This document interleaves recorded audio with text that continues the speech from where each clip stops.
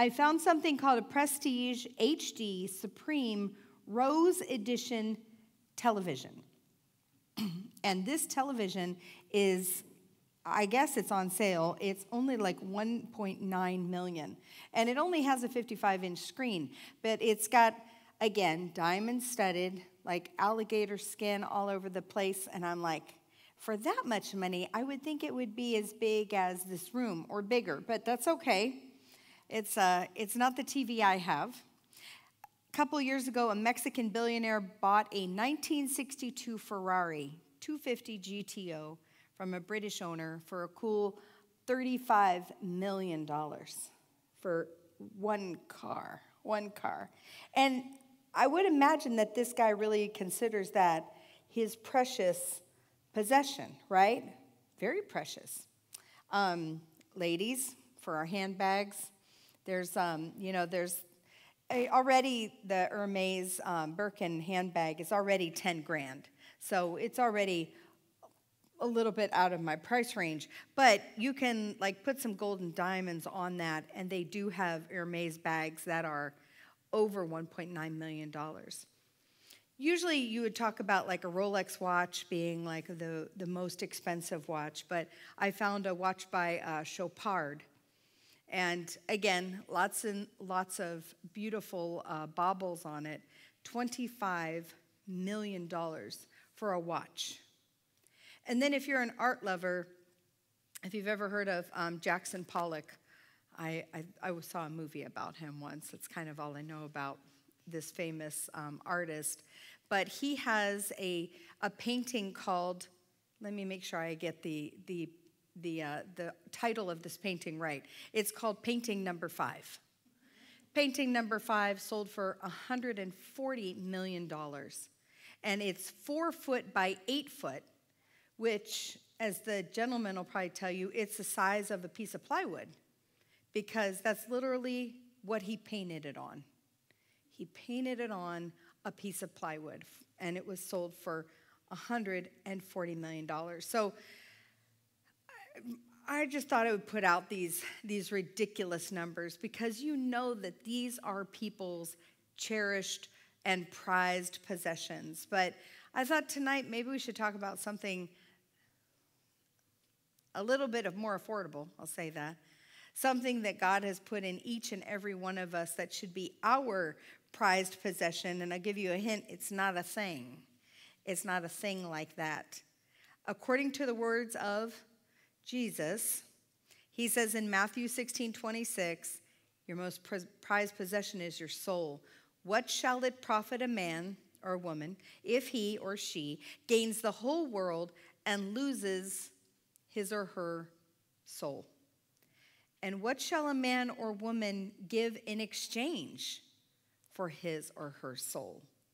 Your soul is actually infinitely more valuable than anything in this world, which is very interesting, because we just talked about some really high-end things. But if you think about it, as you get to hang out in heaven, right, with the Lord forever and ever and ever and ever, you will actually outlast every single item that we just talked about, these million-dollar items. You will actually outlast every single Fortune 500 company. You will outlast money as we know it. You will outlast countries as we know it. You will outlast this ball of whatever we are, sky and earth and water. You will outlast that. You will outlast the sun. You will outlast everything, because your soul will go on for all eternity. So when we think about like million-dollar things, and we think about how we could never, all of those things will all be gone. They will all tarnish and fade and be destroyed or whatever. And you and your soul will continue to last. You will outlast everything that you see. You will outlast everything that you see, even things that you can't afford. So that makes it pretty, you're worth a lot. You're worth a lot. There was a time when you were not, but there will never be a time when you are not. You, when you're in heaven, hanging out with the Lord, you are going to last forever. I have to kind of, I have to like pull my brain back in because that blows my mind.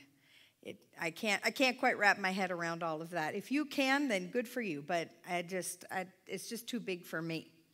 The truth is, well, it's too important to miss. And so let's read what Jesus had to say about your most precious possession, your very soul. Brittany's going to put up some scripture for us. And so, thank you, lady. It's a little long, so but I'm going to read it all. So you guys just hang on. We're going to read 11 verses. So if you want to go to Mark chapter 8, starting in verse 27, you can read it along with us in your Bible. And it says, "But when Jesus turned and looked at his disciples, he rebuked Peter." Oh, wait. Go back a little bit. Is that 27? Yeah. Hold on. I'm going to start back at 27. Oh, there we go. I think that's it. Jesus and his disciples went on to the villages around Caesarea Philippi, and on the way he asked them, "Who do people say I am?" They replied, "Some say John the Baptist, others say Elijah, and still others one of the prophets." "But what about you?" he asked. "Who do you say I am?" And Peter answered, "You are the Messiah." Good job, Peter. Jesus warned them not to tell anyone about him.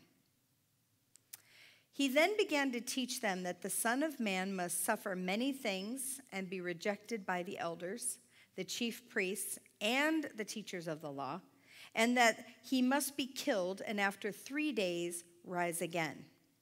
He spoke plainly about this, and Peter took him aside and began to rebuke him. But when Jesus turned and looked at his disciples, he rebuked Peter. "Get behind me, Satan," he said. "You do not have in mind the concerns of God, but merely human concerns." Then he called the crowd to him along with his disciples and said, "Whoever wants to be my disciple must deny themselves and take up their cross and follow me. For whoever wants to save their life will lose it, but whoever loses their life for me and for the gospel will save it." What good it is for someone to gain the whole world, or what good is it for someone to gain the whole world, yet forfeit their soul? Sorry, the red's a little. "Or what can anyone give in exchange for their soul?" I read that earlier, huh? "If anyone is ashamed of me and my words in this adulterous and sinful generation, the Son of Man will be ashamed of them when he comes into his Father's glory with the holy angels." Is that it? That's it. Gracias. So this message is actually about discipleship. And Jesus had an interesting conversation, an interesting interaction with his disciples, especially Simon Peter, right? But we throw this word around, disciple, but it's kind of a Christian thing, right? You know, if you're not Christian, you're probably not going, "Oh, disciple this or disciple that," unless it's like a clothing brand, because there's a couple of those. What does disciple actually mean? The best translation of the New Testament word is that of a pupil or a follower. So like a student or a follower. But it captures the idea that you are a long-time follower, not a temporary follower. Not just like, "Oh, I really like this fad," or "I really like this, this fashion thing," or "I really want these shoes today, but I have no interest in them 10 years from now." It's not a short-term thing. Being a long-term follower and making like a 24/7 lifetime commitment. And I think that's all what we want to do. We want to be called to be a disciple by Jesus. But you can't be a disciple maker until you are a true disciple. Does that make sense? If you really want to teach somebody how to fix cars, but you've never even opened the hood of a car, you're going to have a little trouble. So we have to kind of pull back a little bit and figure out, what does it take? How do I be a real disciple so that I can help others also learn about Jesus Christ? So we're going to run through 5 things fairly quickly this evening, but we're going to run through 5 ways, not 10, 5 ways that we can be disciples. So the first one is believe and confess that Jesus is Lord. That's pretty good. Jesus was asking them, right? He is like, who do you say I am? And Peter usually would say the wrong thing, but this time Peter gets it right on. He says, you are the Christ. You are the Christ. So this is about halfway through Jesus' 3-year ministry. About halfway through. And he was usually being pursued by people who wanted him to heal them or feed them. And I get it. That would have been pretty cool too. So they went off to a place called a northern city in Galilee called Caesarea Philippi. And that was in our things this evening. This is a pretty rough territory. Pretty rough, like meaning not a lot of Christians were there. It would be like if we took everybody to a Christian retreat, but we didn't want to see one Christian, we would probably go to, I don't know, maybe Vegas or something. So, although there are Christians there, I'm aware, but it was more of a sinful place. It's a pagan Roman city, and it had a temple dedicated to a half-man, half-goat god named Pan. And a huge spring gushed from a cave inside of a massive mountain, and the temple was built over this gushing spring. And they called it the Gates of Hades. Human sacrifice was done there in Caesarea Philippi. So again, not like the beautiful place where all of the Christians were hanging out. But it was time for Jesus to kind of evaluate and like, where are we headed? And what do you guys know? You're my 12 people. What do you guys know? What have you caught by this point? And as the verses were saying, it was saying some people said that he was John the Baptist. Some people said that he was Elijah or one of the prophets, and I'm sure that they were probably all giggling at that because they knew he was not any of those people. But the laughter dies down real fast when he says, but who do you say that I am? And that's when Peter piped up and said, you're the Messiah. You're the Christ. You're the Lord. And so today, when we think about this, You've heard a lot of people talk about Jesus. You've heard me talk about Jesus. You've heard other people talk about Jesus. If you grew up in a Christian home, you've heard about Jesus probably most of your life. But it's time for you to decide. What do you think? Who do you claim that Jesus is? What do you claim Jesus is? How is he hitting your heart today? What is he to you, right? It's not enough for you to say or for anybody to say, well, my parents say that he's the Son of God, right? It's not enough for your pastor to say, oh, well, Jesus is the way, the truth, and the life. He says, who do you say that he is? The Bible says in Romans 10, 9 and 10, if you confess with your mouth Jesus is Lord, and you believe in your heart that God raised him from the dead, you will be saved. For it is with your heart that you believe and are justified, and it is with your mouth that you confess that you are saved. So every year, every Roman citizen had to go, and they were required to pay an annual tax. And they were required to say something when they paid this annual tax. They had to confess, Kaiser esten Kyrios, which means Caesar is Lord. But the Christians, they would go and they would pay their tax, but they would say something different. They would say, Lesus estin Kyrios, which means Jesus is Lord. If you wonder why the Christians were persecuted in the early church, this is why. They were radical and ornery. That's what the Roman law would say. They say, nope, we're going to have to arrest you for treason. And that's often what they got in trouble for. They got in trouble because they wouldn't claim, right, that the Caesar at that time was Lord. I don't know if you've ever come to faith as a Christian. I don't know if you guys have been baptized yet, but if you have, usually when you're baptized, you would say, Jesus Christ is Lord, right? You usually make that confession, or you make that confession when you come to have Jesus as your personal Savior.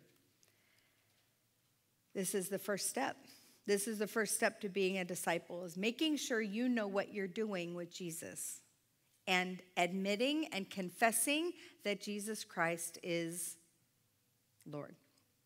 All right, the next one is remove your ego from the throne of your life. And we saw this again in this scripture because Peter, Jesus said something very unexpected to Peter, right? He told him, get behind me, Satan. Like, who are you talking to?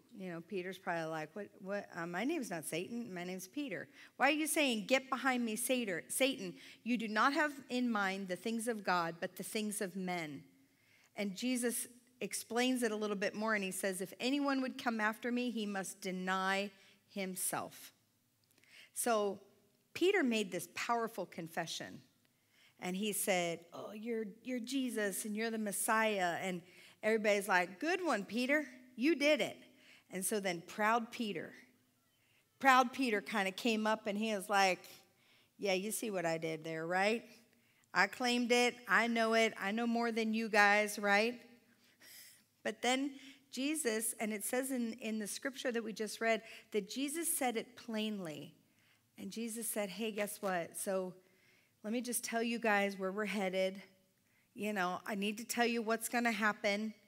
We're going to have some problems. I'm going to suffer, right? I'm going to be rejected by the Jewish leaders.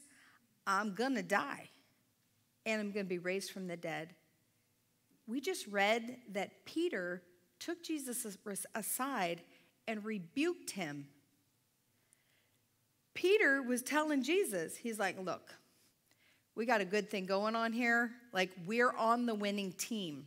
So could you just cool it with the whole you're going to be rejected thing, you're going to be killed thing, can we just pull that back, Jesus? Because, like, everything's coming up roses here. I don't think we should talk about that. And that's when Jesus said, and Jesus didn't just say it to Peter, did he? It says he turned and said to the whole disciples, get behind me, Satan. Get behind me. Peter was full of selfish pride at this point. He definitely was. His ego was in charge. And if you want to be a disciple, you've got to learn to deny yourself. You've got to deny yourself. And I'm not talking about like denying sweets, denying food, you have to deny yourself. Yourself is your ego. It's the big I. I. You have to learn to deny that. We are sinners, and our human nature makes us self-centered. Maybe that's a shocking revelation to some of you. But our human nature makes us selfish, makes us self-centered, and everything revolves around us, right? Imagine a circle that kind of represents your life, and in the middle of your life is a throne. In the middle of the circle is the throne. So in a self-centered life, who's on the throne? I am. I'm on the throne, the big I. I'm calling the shots. I'm doing what I want, right? And you can see all these other little circles of things that I'm kind of interested in, but everything's a little bit out of balance because God's not involved. God's not in charge, for sure. Some of the characteristics of a self-directed life, and I recognize some of these things in my life, are a legalistic attitude, impure thoughts, guilt, worry, discouragement, a critical spirit, frustration, aimlessness, and fear. The list goes on, but it also includes a poor prayer life and no desire to study the Word of God. If this describes your life, you have to figure out if your ego lies in the center of your existence. A good acronym for ego is edging out God. So in the life of these self-centered people, which used to be all of us, right, before we came to Jesus, now we have a much greater chance of not being like this if we've got the Holy Spirit and we have empowered him to take over our life. Take over our life. We can now say it's not about me, it's all about Jesus. Can you guys say that out loud? It's not about me, it's all about Jesus. Let's do it one more time. It's not about me, it's all about Jesus. So the next one is maybe we can visualize our ego as dead, as absolutely dead. It says in the Bible, it says, if anyone will come after me, he must deny himself and take up his cross. If you've taken up your cross, you're hanging out in Jesus' day, what is the only place you are going if you took up a cross? Are you going to a party? Are you going to a celebration? If you are carrying a cross, you are going to your death. In Jesus' case, right, he went up the hill called Golgotha, and they put the cross there and they hung him on it. If you are carrying your cross, you have one destination. That is your death. And that, I get it. I'm freaking you out right now. But when we talk about your cross to bear, and some people say, oh, that's, I've got bad health and that's my cross to bear. Jesus is not talking about your aches and your pains. That might be part of your life, but I don't know that that's your cross to bear because we all have the same cross to bear. The cross we have to bear is going to the death of our ego, the death of ourself. And we have to do this every single day. So I love this verse. It's Galatians 2:20. And I'll tell you how this verse has helped me wrap my mind around this concept, because this concept is not a pretty concept. But let me tell you how this verse helped me. Galatians 2:20. It says, I have been crucified with Christ, and I no longer live, but Christ lives in me. The life I live in the body, I live by faith in the Son of God, who loved me and gave himself for me. I love that verse. I've preached on that verse other times. I have like all this. Oh, thanks, sweetie. I have it in my Bible all highlighted. I have some notes on it. And I was like, this is great. This is great. But this is pretty spiritual. This is pretty like high thinking. Maybe, like I think I wrote a paper on it once. Like this is a little highfalutin in some ways, right? And sometimes you feel like you just can't sink your teeth into I no longer live, but Christ lives in me. If you can't sink your teeth into it, right, it's like you're trying to chew Cool Whip. But the Lord helped me, because one day I was reading the story of Jesus' crucifixion, and this came to me. I was like, wait.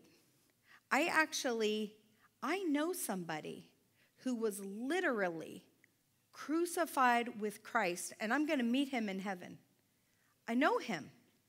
His story is written in the Bible, right? It was the thief on the cross. And as he hung there, he knew his life was about to end. And he looked over to Jesus, also bleeding and dying, right? And did Jesus look like a king? Probably not at that point. Probably not. And what did he say to him? He said, Lord, remember me today when you go into your kingdom. And Jesus said, done. Today you will be with me in paradise. So when we're crucified with Christ, we're like the thief on the cross. We're like the thief on the cross. And that has helped me, because if you think about the thief on the cross who's hanging there, and I don't know all of his sins. I don't know all of his issues. Mr. Thief on the cross, we don't even know his name. I'll figure it out in heaven. But I'm sure that whatever his vices were, I'm sure that at that point, when he is dying on the cross, he is next to Jesus, he is begging Jesus for his life. I bet the most beautiful looking prostitute could have walked right in front of that cross. And the thief on the cross would not be interested at all. I bet at that point, like one of the Roman soldiers, he could have rolled up in like a diamond-encrusted chariot. Best chariot ever. Just like a Ferrari, right? The most amazing chariot. And the thief on the cross would say, I'm a little busy with Jesus, right? I bet one of the Pharisees could come up to the foot of the cross, and he had like a mink prayer shawl, maybe, like all blinged out, maybe like some velvet headdress, fancy stuff, right? And he would not have said, hey, I love that outfit. Could you get me one of those? He was crucified with Christ, so none of those things mattered. None of those things mattered. The only thing that mattered was what? Jesus. Jesus. So put yourself on that cross with Jesus. Look into Jesus' eyes and lose the desire to look at anything else. That's how I got that beautiful verse, Galatians 2:20, to come alive for me. I am the thief on the cross. I am begging Jesus to save me. I am that soul that is going to live on and on and on, much, much longer than my fleshly desires, longer than that fancy chariot, longer than the mink prayer shawls. My soul will live on and on and on and on. Galatians 2:20. Number 4. So we're going to place Jesus on the throne, and we're going to obey him. And that's what he said, right? He said, if anybody comes after me, he must take up his cross and follow me. Follow me. Follow me. So to follow Jesus means you go where he goes, right? Have you guys ever been on the beach? And I know with my kids, we would walk along the beach, and they tried to walk right in my footsteps, so that they didn't have any little footsteps of their own, right? You can kind of then make your footsteps big, or you can run in circles, and then they're trying to figure out how to follow you, and it just kind of ensues into madness, right? And by the way, moms and dads and aunts and uncles and teachers and everybody, you are making tracks for kids to follow. So following Jesus means to walk in his footsteps. It doesn't mean you have to be perfect. Thank goodness. Thank goodness. We all fall short. But you must desire to follow Jesus. You must desire. So imagine another circle, right? That represents your life. But in this circle, yourself, your big ego, all about me, has stepped down off the throne, and Jesus has gotten up on the throne. And then we can see love, joy, peace, patience, goodness, kindness, gentleness, and self-control. The fruit of the Spirit. That's what happens when Jesus is on the throne and not you and not me, because we're kind of messy. Last one, don't waste your life. Instead, lose your life in God's cause. God's cause. Jesus, he talked in parables, he talked in all sorts of things that sometimes were hard to understand, and he said that. He said, not everybody's going to get this.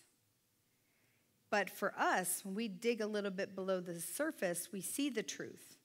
Jesus said, for whoever wants to save or live for me only, right, our life, will lose it, will waste it.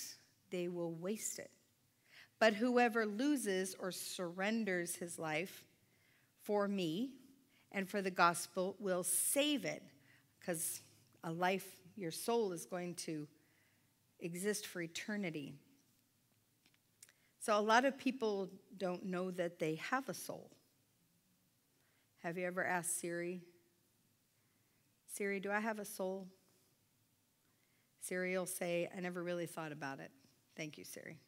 Again, we should probably not be going to Siri for the answers to the big questions. But it is quite sad when people don't think that they have a soul, when they don't think about living forever. And forever is a very strange word. For all eternity, like there is no end. To be with the Father, it will not end. That's what your soul is going to do.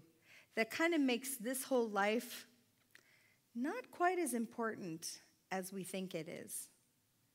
It's only important in the way that we become a disciple. A disciple. So, are you a disciple of Jesus? Do you believe, right? Have you confessed that Jesus is Lord? Are you denying yourself and taking up the cross and following Jesus? Are you ready to lose your life in God's great cause? I'm just going to finish with a story. Dietrich Bonhoeffer. Anybody ever heard of him? You hear a lot about him if you've studied him in seminary and stuff like that. And he's a Christian martyr. You guys know what martyr means? That means his life ended in ways that were for Jesus. He was martyred. But he was a German pastor, and he knew a thing or two about discipleship. In fact, he wrote a book called The Cost of Discipleship.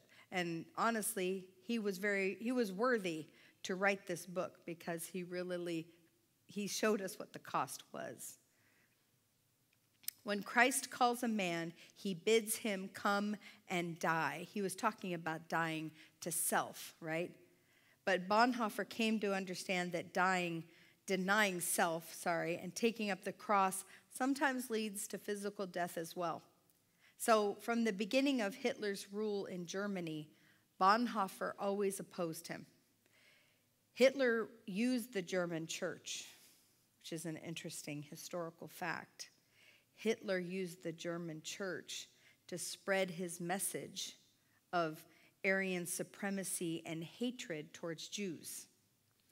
And Bonhoeffer was a part of a small splinter group called the Confessing Church, is what it was called, that saw the evil in Hitler's leadership. Hitler was called Der Führer, right, which means the leader. And Bonhoeffer was speaking on the radio in Berlin once, and he said, you know what? There was only one Führer for Christians, and that is Jesus Christ. He did not even get to finish his message in that radio address. They pulled the plug immediately. Hitler and his minions. They pulled the plug, and his radio show was canceled. He actually was arrested by the Gestapo and spent 2 years in concentration camps.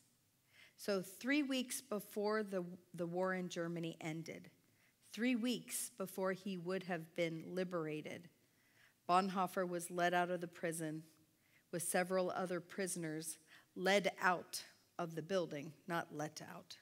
He was led out of the building, the prison building. They were ordered to strip naked, and they were led to the gallows to be hung. A physician who claimed to witness Dietrich Bonhoeffer's death later wrote, "I saw Pastor Bonhoeffer kneeling on the floor, praying fervently to God. And I was so deeply moved by the way this lovable man prayed, so devout and so certain that God heard his prayer.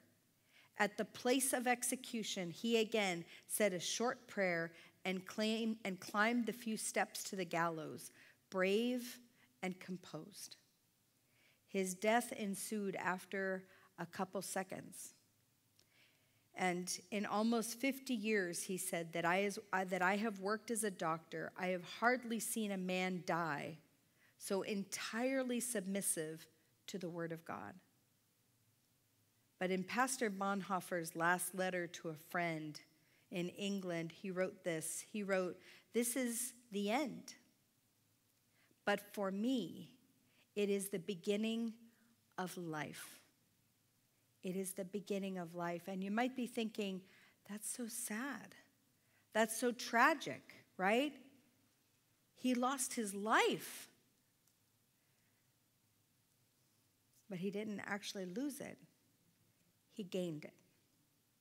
He lost himself in a cause greater than himself, and as a result has impacted millions of disciples. Even you today have heard his story once again. So, what is your most precious possession? It is your soul. Make sure that you are not wasting it. Instead, lose it in a cause greater than yourself. Paul declared, "I decided to know nothing among you except Jesus Christ and him crucified." Your soul will go on and on and on and on, and it will outlast everything you see and touch. That is your most prized possession. So let's take care today to be a disciple and to tell others, to disciple others, because this is what God has called us to do. Let's all stand and pray tonight. Father God, we thank you, Lord, for this great reminder of what our most prized possession is. Lord, I thank you that you reminded me and all of us here today, Lord, that our soul goes on and on and on. Lord, we think that the things that we do have, nobody cares or nobody sees or it doesn't make any difference. But Lord, the truth is that our souls are so precious. They're so precious to the one who created them, and that's you, Lord. Lord, I ask that you would help us to confess with our mouth that you are Lord, and then to continue to pick up our cross, deny ourselves, Lord, and follow you. Lord, it's what we were called to do. It's what we were made to do. Lord, in fact, until we're doing it, we will never even be happy or satisfied. Why we do anything else, Lord, is just foolishness. Lord, help us today to take care of our most prized possession, our soul, Lord, and continue to just turn it over to you every single day. We love you, Lord. We thank you for your goodness and your truth, and we thank you for helping us every day to this end. We love you, Lord. In the name of Jesus, we all pray. Amen. Amen.